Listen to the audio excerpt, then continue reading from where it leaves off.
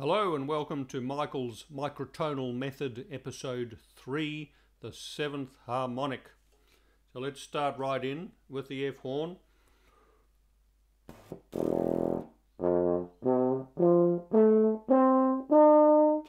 Harmonics 1, 2, 3, 4, 5, 6, 7. And we get some of these intervals here. The interval between the 4th harmonic and the 7th. 7 to 4. 5 to 7, 7, 5, 6, 7, and 7, 6. Right, the narrow minor third.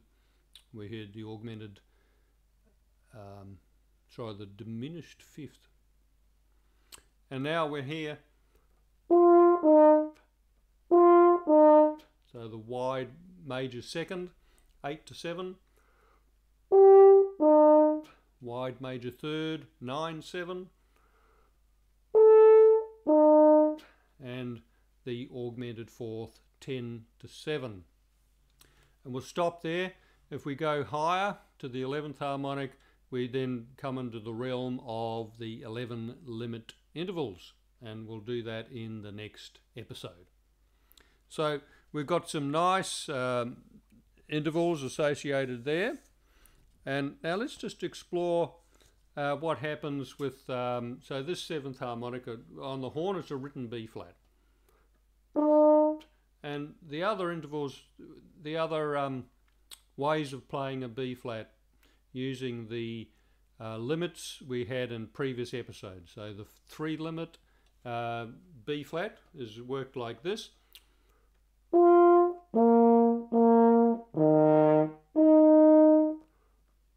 So I've tuned the E flat horn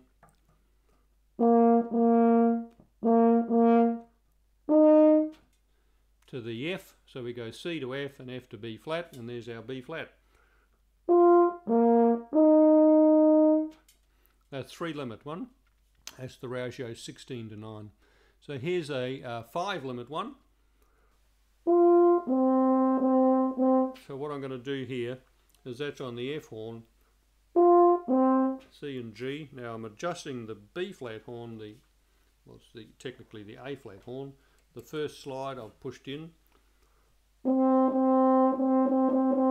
So they match, the two G's match, and now the B flat will be up there nice and high. This is the ratio 9 to 5.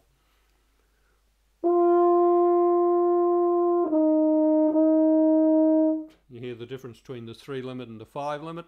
And now here's the 7 limit. So in descending order of high to low. Low to high. Some nice shifts there, just by a simple little bit of tuning. All right. Now, there's lots of 7th harmonics we can use on the double horn. So each of these, there's 16 tube lengths. Have each got their own 7th harmonic. And so what can be nice to do is the intersection between the 3rd harmonic or the 6th harmonic, usually in the octave we need it, the 5th harmonic and a 7th harmonic. And I'll play you a few. So here's the one we just had. Even if I just put the slide back to normal. So we've got, here we have, and using the 10th harmonic of the B horn, it's actually sharper than we'd expect. We'd expect it to be low, but it's all 3 slides together. So maybe this one's the least useful one.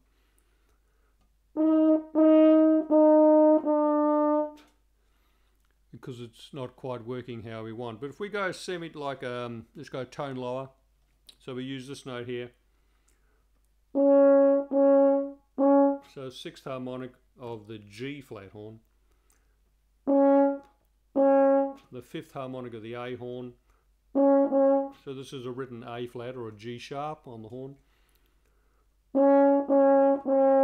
And then we use the 7th harmonic of the E flat horn. And we get some nice shifts that way. You can do that a semitone lower. The lowest one we can do sort of really effectively is here. So that's a written F for us. That's the 6th harmonic. That's the 5th harmonic of the G flat horn. And the 7th harmonic of the C horn. And the 7th harmonic of the C horn is not as flat as we'd expect. So with a bit of care, but we can easily shift that with a bit of lip. That's not hard to shift that one. And the highest one we can go up to is up here. So we've got this note for us a written E flat. I'm playing this on the G flat horn, or the F sharp horn, as the 9th harmonic, and therefore we can play the 10th harmonic of an E horn, easy to play, and the 7th harmonic of your B flat horn.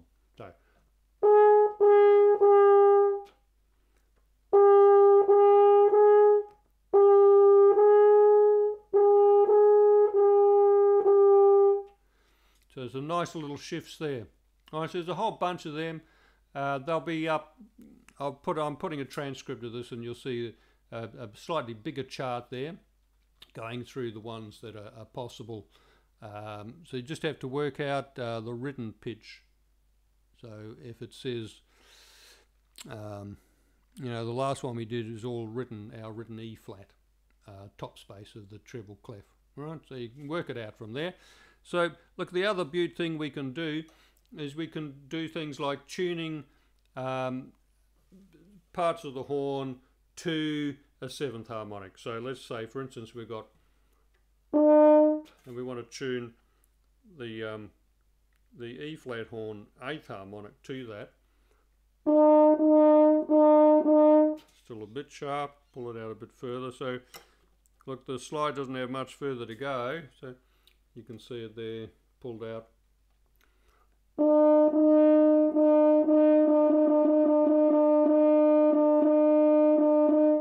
Still a tiny bit sharp, but that's about it. It's going to fall out soon.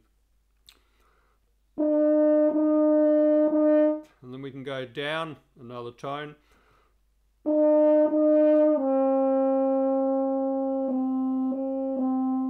And then we get that really close interval between our written A flat, which is on the, so it's basically the 49th harmonic of a, you know, it's the 7th harmonic of a 7th harmonic compared to where we started. So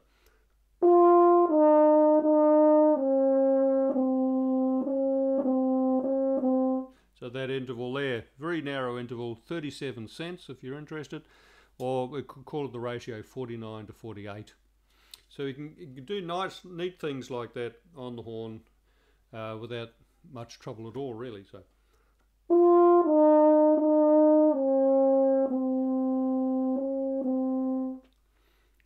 look, we'll leave it there for this episode. There's some beaut chords and things.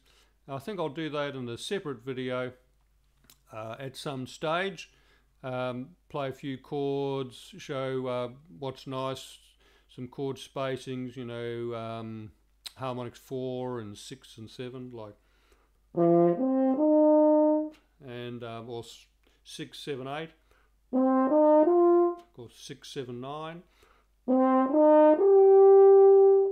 this sort of thing. So some nice ones to play, and we'll set up a different video for a few different chords. All right. So there's a short introduction to the 7th harmonic and some of the possibilities on the standard double horn.